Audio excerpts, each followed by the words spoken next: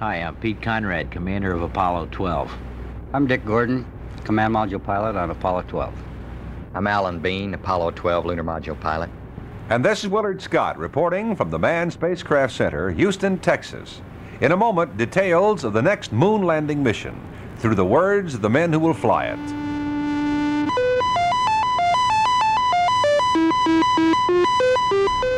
NASA, the National Aeronautics and Space Administration, presents a special report, Flight to the Ocean of Storms, the mission of Apollo 12. The crew consists of 3 U.S. Navy commanders. Their vessels are appropriately named: the Yankee Clipper for the 3-man command module, and the Intrepid for the 4-legged lunar module.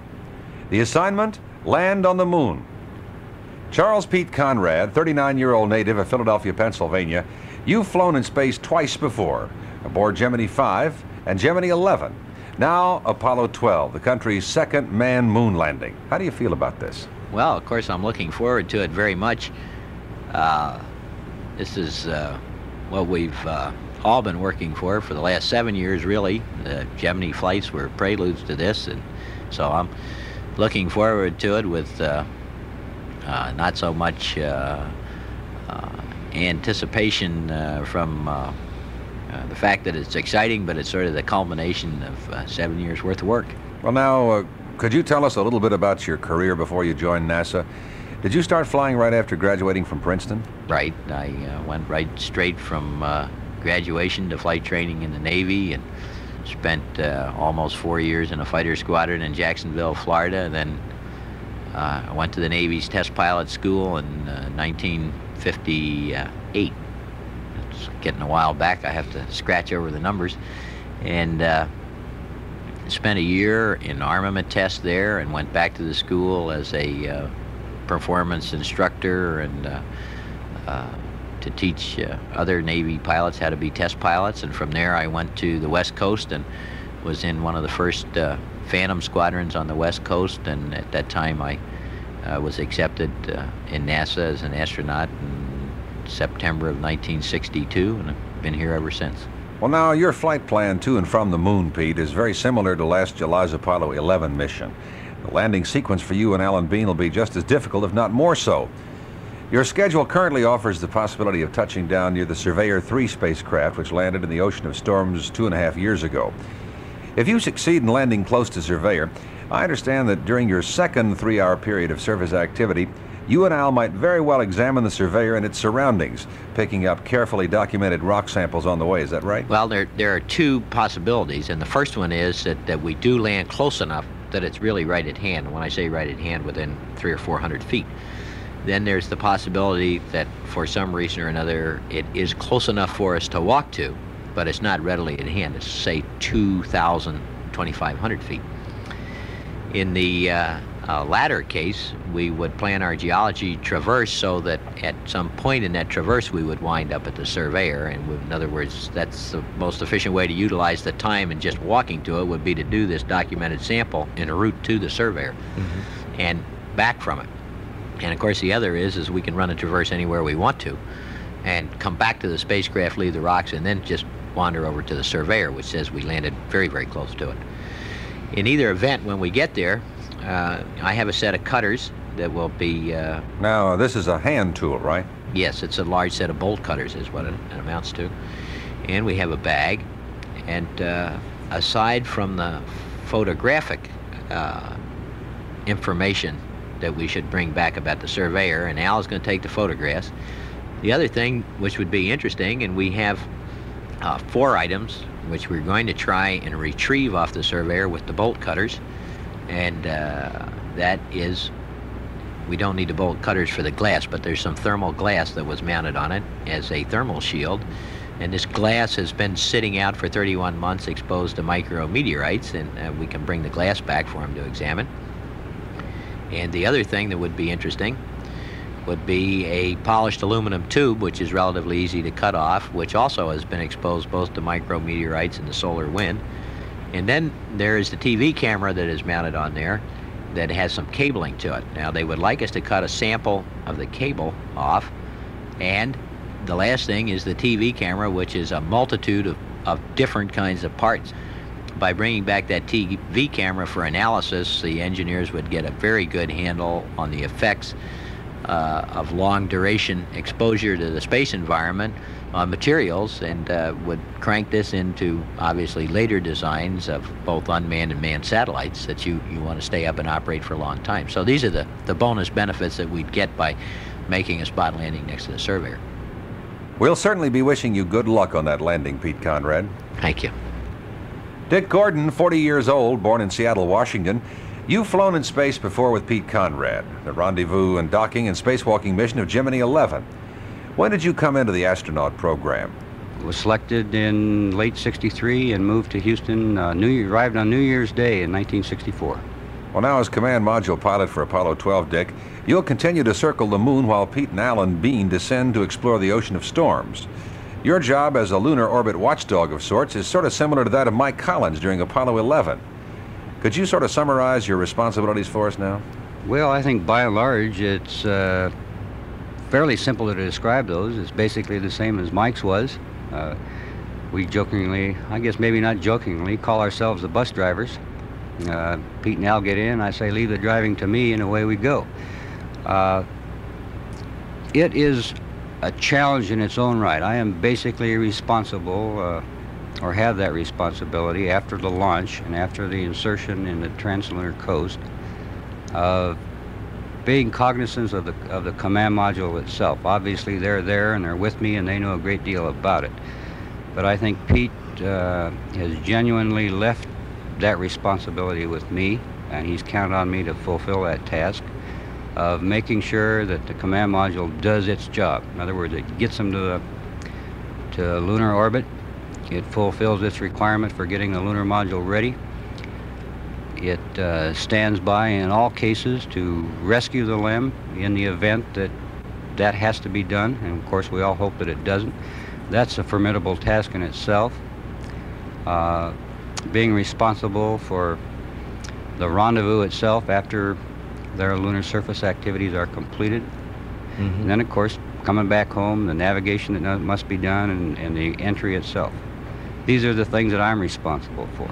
Well, now, Dick, after the surface activities completed and Pete and Al are safely back inside your command ship, the flight plan calls for the three of you to spend an extra day in lunar orbit to photograph future Apollo landing sites. Do you consider this a major part of the Apollo 12 mission?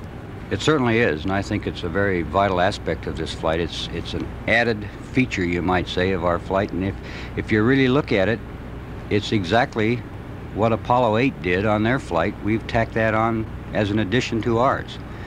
But that's an indication, I think, only of the amount of activity we'll be doing.